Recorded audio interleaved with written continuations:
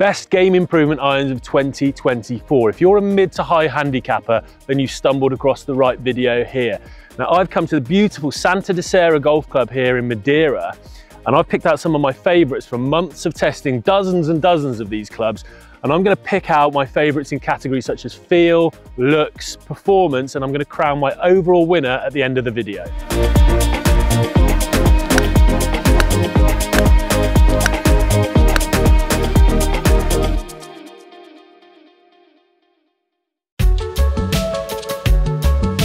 Okay, so looks. Now this is a really important part of selecting some new irons because we all want to like what we're looking down on, right? And I think across the board in the game improvement category this year, the manufacturers have done a really good job.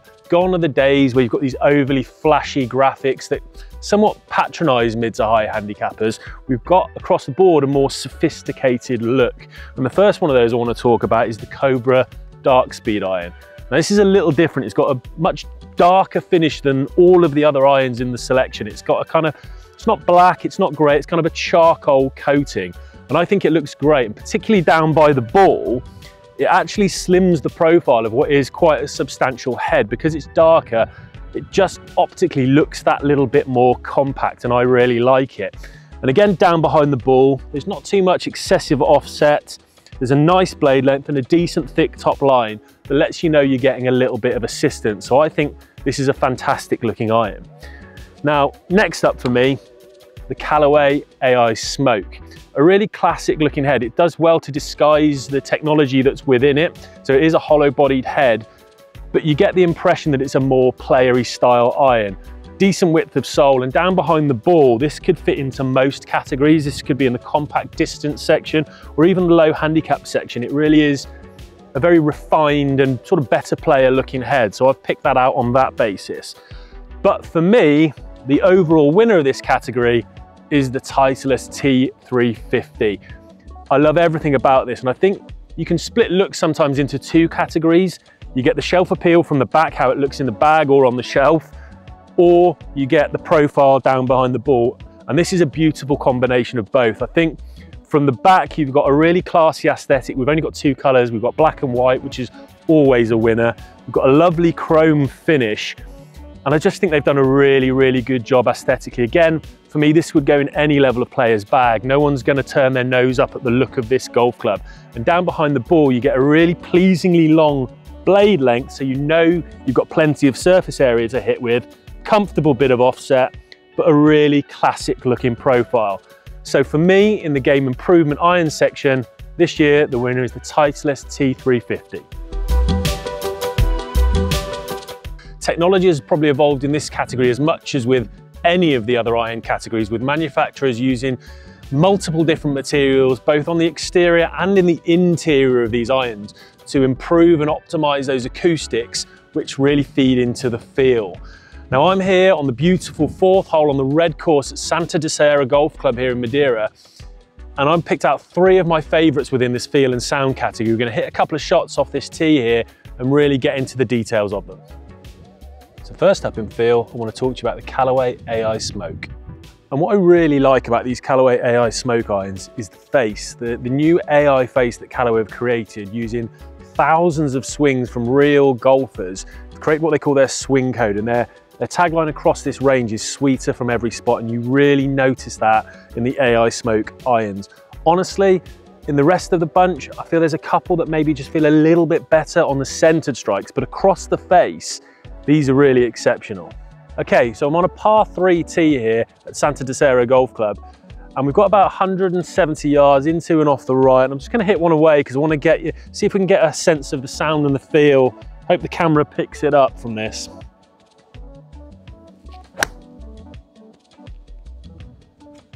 So that was a nice hit, slightly out the heel, but quite honestly, like I said, the face that they've created sort of gobbles up those miss hits, and I guess from a feedback point of view, that might be a slight negative because I'm not quite sure exactly where that came from, but from a performance point of view, it's still done the job, so not sure I care that much. And my next standout in the feel and sound category is the Ping G430 iron. Now the Ping G430 is a really strong performer in this category. From a tech point of view, it's got a super thin face and this Pure Flex badge at the back. and that really does help the acoustics and the feel. So it's one of the softer feeling within the bunch of irons that I've selected. So let's see if we can pick that up on the audio when I hit one away here. Okay, so that was a really nice solid strike right out the middle, and it was noticeably softer, a bit deeper, and I don't know, smoother is probably a good word for that. So it's a lot more subdued and a lot more subtle than some of the others in the range. And I really, really like the feel of the Ping G430. But the winner for me in the best feeling iron in the game improvement category is the Mizuno JPX 923 Hot Metal.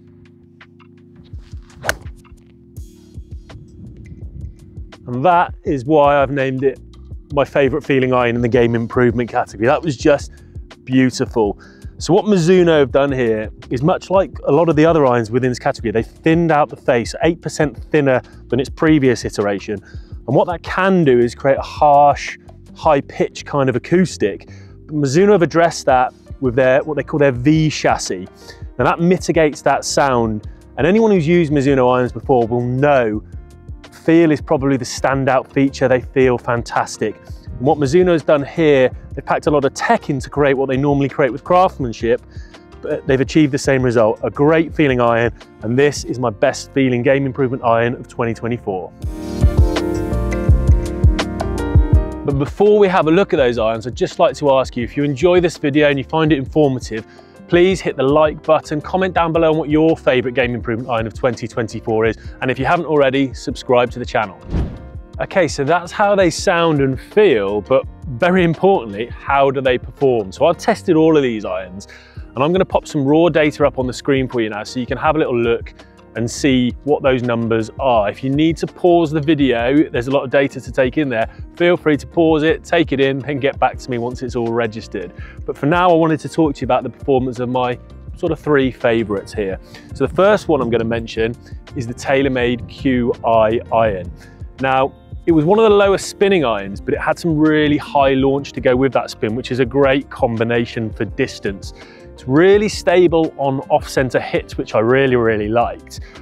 But what I also liked, and probably the standout feature of this for me, is I felt it was probably the most draw biased of the irons that I've tested. It's got what TaylorMade are referring to as their straight distance technology, which is essentially a draw bias. So for anyone who fades the ball or over slices it at times, this could be a really, really good option because it really does mitigate that kind of left to right ball flight for a right-handed golfer. So that's a really strong performer.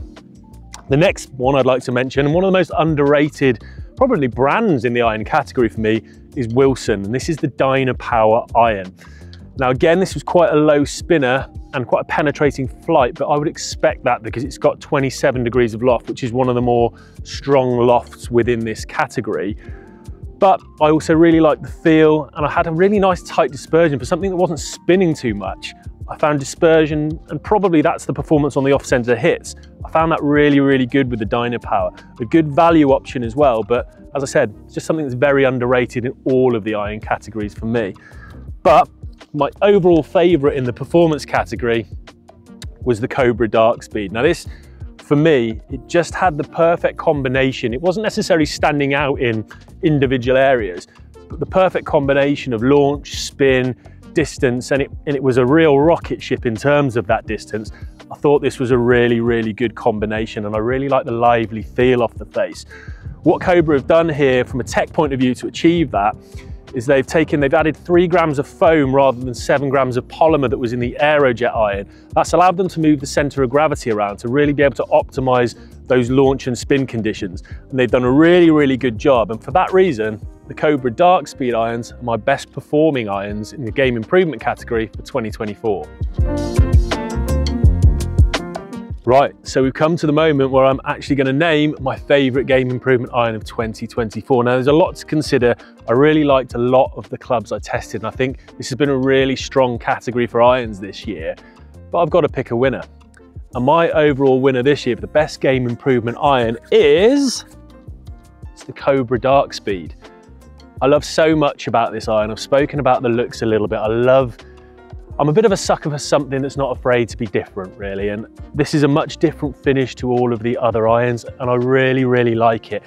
I also said I like how this darker finish is slimmed down the profile, so behind the ball, whilst it's substantial, whilst there is quite a long blade length, it doesn't look overly cumbersome, and that's something I don't like in this game improvement section, when they look clunky and cumbersome and difficult. So from a looks point of view, I really enjoy these irons, both from a shelf appeal point of view and in behind the ball. They've got a lovely profile at address.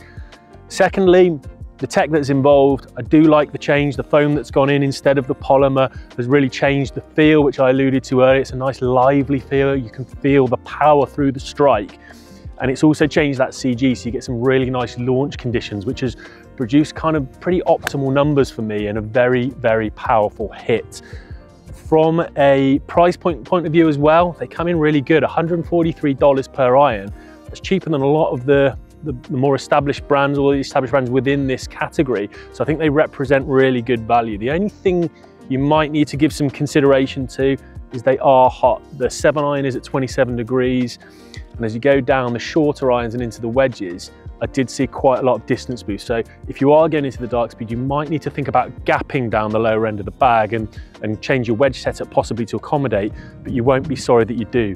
Cobra have done a fantastic job here, and this is my best game improvement iron for 2024.